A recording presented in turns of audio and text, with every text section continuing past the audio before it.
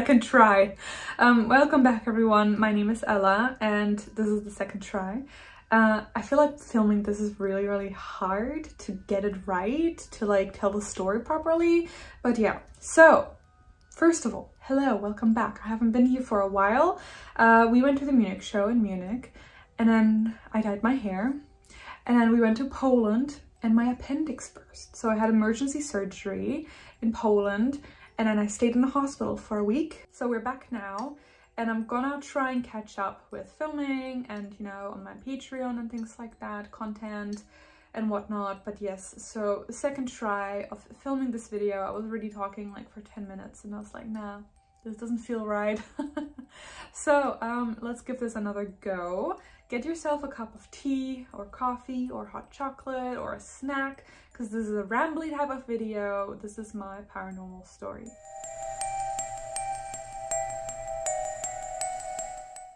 Now, I've never done a paranormal story time video or anything like that. Also a disclaimer, if you don't believe in anything like that, just see this, I suppose, as like a nice little Halloween scary story. I will be removing comments that are rude because I am not here for that. But in any case, I hope you guys enjoy this paranormal story time. And I don't have that many.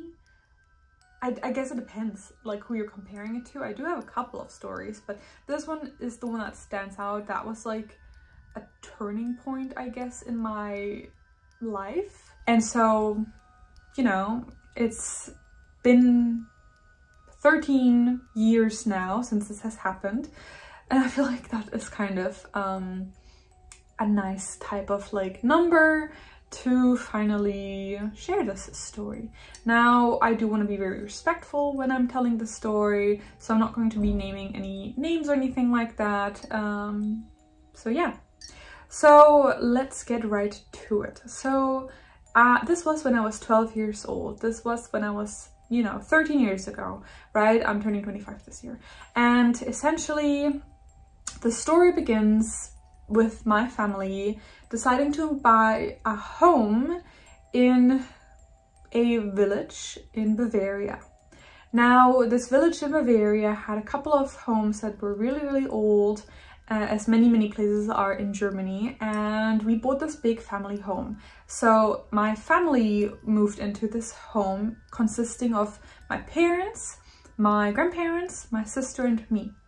We had the attic, my sister and me had the attic, and it was a renovated attic. So my parents decided to renovate this attic and make it into my sister's room, my bedroom, and then we had a guest room up there as well as a bathroom. Then right below us, my grandparents lived. So they had their complete house in that. Imagine it being like almost like apartments. And then we had my mom and papa, my stepdad, on the ground floor. That's where they lived. And then there was a basement where we had like a community room, let's call it. That's where we had our PlayStation or Wii, and we had like a sofa down there and like a couple of storage rooms, right? Like just like a room full of food, like jam, things like that, right? Like the bicycle. But yeah, so just so that you kind of get an idea of like this house. Basement, ground floor where my mom and papa lived, one floor up, my grandparents, and in the attic, my sister and me. And that was a pretty large room. I had my bedroom section, and then I had it split by like a half wall, and then I had my like living area there where I had my school desk, my computer, and I even had my altar there because I was already practicing Wicca at that point, and so I had my altar. So we renovated that house. It was a lovely home, and we were new in this village, and we had pretty much just moved in, just finished renovating when it all began. So my bed was right facing the door, like parallel to the door. So when I slept, I could either face the door or face the wall. And I would always like to tuck myself in and face the wall, opposed to looking at the door. And I started going to bed pretty late, like at 1 or 2. And my mom would always be like, don't go too late to sleep. You have to go to school next morning. You don't want you to be like sleepy and stuff at school, right? So what started happening was that I would hear footsteps. And I would tuck myself in, I would face the wall, and right before I went to sleep, I would hear footsteps. And I was like, why is my mom checking up on me? I mean, I get it, I'm supposed to go to sleep earlier, but like, it's a little bit weird that I'm 12 years old, turning 13 soon, and that she's still checking up on me. And so that kind of was happening every night. Every night I would tuck myself into bed, face the wall, and hear footsteps. And I'm like, this is really weird. It felt really weird. I was already feeling like a weird sensation where every time I would hear the footsteps, I was just like, weird sort of feeling, you know? And so I asked my mom, I was like, hey mom, why do you check up on me? Don't you think I'm old enough now that you don't have to check up on me at night? And she's like, well, since we've moved here, I have not once gone up to your room to check on you at night. And I'm like, oh, maybe my papa, maybe my stepdad. And she's like, no, not him either. No one is going to check on you at night. It's really weird. And mind you, my sister was 6 years old at this time, so it was definitely not her, because I would have recognized her footsteps. These were adult footsteps, like they're heavy, you know, like you can hear the difference between an adult and a child. And I would just start hearing these footsteps, and as soon as I asked my mom if it was her, she said no, it was no one from the family. I started being really freaked out. So I would go to sleep and I would really tuck myself in. Like I would have like the blanket above my face and everything. And it was just my like face and nose poking out so that I could breathe. And I was just, it was really, really freaky at this point already. I would hear the footsteps pretty much as soon as I turned around. And then I started hearing breathing. And it was just like that. I could hear breathing, I could hear footsteps, and I could hear someone breathing. And it was like heavy breathing, like as if it was like difficult for this person to breathe. And I was like, this is really freaky. Now, I started sleeping over a lot at my best friend's place because I was like kind of uncomfortable. And my oppa started to complain to my mom that he could hear my footsteps at night. And he'd be like, I could tell that she was up all night because I heard her footsteps all night. And my mom was like, she's not even at home. She wasn't even home last night. She was over at her best friend's place sleeping over. I'm not sure what you heard, but it wasn't her. And he's like, well, that's really weird. Maybe it was rats. And I mean, we didn't have rats, you know, and they were definitely not rat feet. That there's a big difference, obviously, between human feet and rat feet, right? But he kind of just was like, okay, weird, not sure what's going on here, but okay. And I kept hearing footsteps and breathing. So then the night happened. So I wanted to go to bed, and it was 2 o'clock. I remember specifically looking at the clock. I had a little digital clock on my nightstand and it read 2 o'clock exactly. And I was like, okay, this is definitely time to go to sleep. I went to the bathroom to brush my teeth and, you know, and then I went back and I saw it was 2:03. So like, okay, 2:03. And I specifically remember this.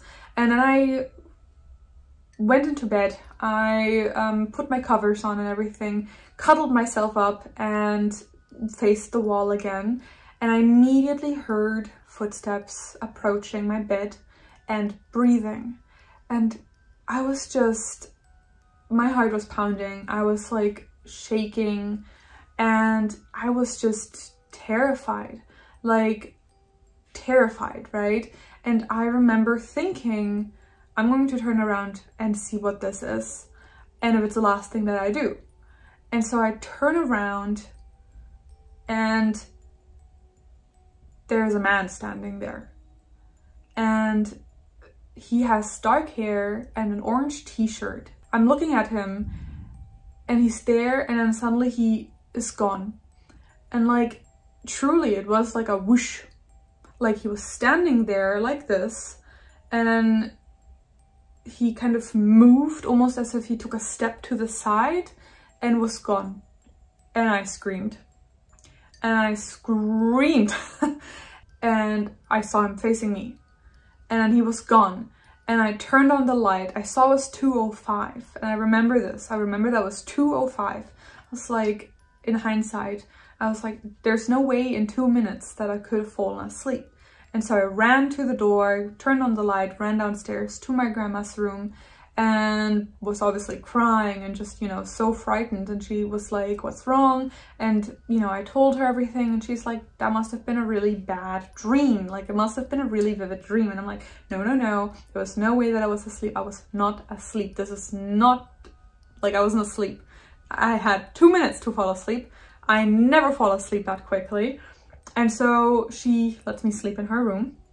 And I'm just terrified. I'm not entering a foot into that room. And for 2 weeks I sleep in my grandma's room. And then I finally, you know, I'm like, okay, I can't sleep in my grandma's room forever. So I take my stuff downstairs because we had like an office downstairs. And I take up camp in that office because that office had like a pull-out sofa. It was kind of like a makeshift guest room. And so I sleep there. And that night I started having sleep paralysis. But I didn't know that it was sleep paralysis at that point. I would wake up and I couldn't move. But I remember being like, I'm awake, like I can look around, I see the room, but I can't move. I can't get up, you know? And I would hear the breathing, and obviously I was terrified. And I tried to wake myself up by just like trying to like shake my head, essentially. And that's how I then did wake up. But as soon as I then did, you know, get out of that paralysis, I would look around and not see anything. And at that point I started obviously, you know, already discussing these things with my mom and my oma, and we were all pretty freaked out. But at the same time, my mom would always be like, no, it was just a dream. And if you think there is something, why don't you cleanse your room? Why don't you, you know, maybe that's, if there is something, maybe he's asking for your help to like move over to the other side. Like maybe he's stuck in limbo or something like that. And I'm like, no, no, no, this is not like, he's not asking for help. This is not type of energy that is like, oh, you know, like it's not a positive energy that I was experiencing. And essentially that sleep paralysis kept happening. And then pretty soon after that, I don't remember who it was, but we had someone from the village visit us. And I guess that was the first time visiting us. And my mom told me this story because she visited my mom. They went, obviously she got invited for coffee or something, right? And she visited us. And then my mom told me this after I came home from school. You won't believe what this lady just told me. She was telling me about the history of this house. And she told me that 50 years ago, there was a man who committed in the attic.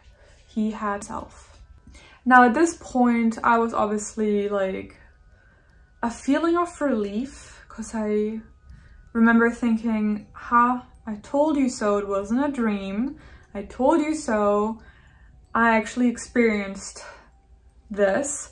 And, you know, my parents, we all believe in like these type of things.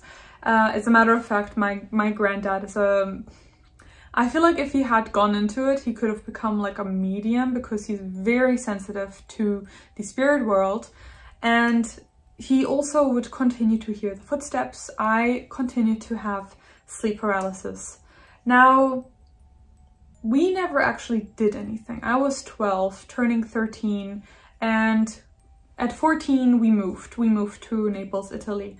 But I continued to have sleep paralysis almost every single night for 2 years, which was obviously awful. And I would hear the breathing and occasionally even laughter, like really sinister laughter. And that room up there, I would not enter it at all anymore, unless it was daylight and I had to go up there for, you know, getting my clothing to change. But I slept downstairs for pretty much the last year entirely. I was just incredibly uncomfortable in that room. And I mean, at that point, you know, I was 12. I was practicing Wicca, but at the stage or level of a 12-year-old, you know, like my cleansing consisted of waving an incense stick around and being like, "Be gone, spirit," you know. So the spirit was not be gone, and then we moved. And we moved to Naples, and I still had sleep paralysis, but very, very light.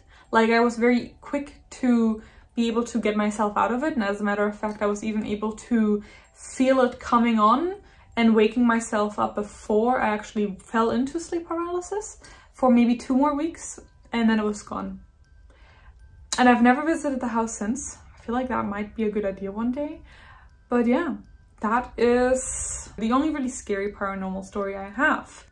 Something that I'm still kind of working through. I have always been afterwards that kind of scared of the dark, which, you know, I know some people might be like, that's silly, but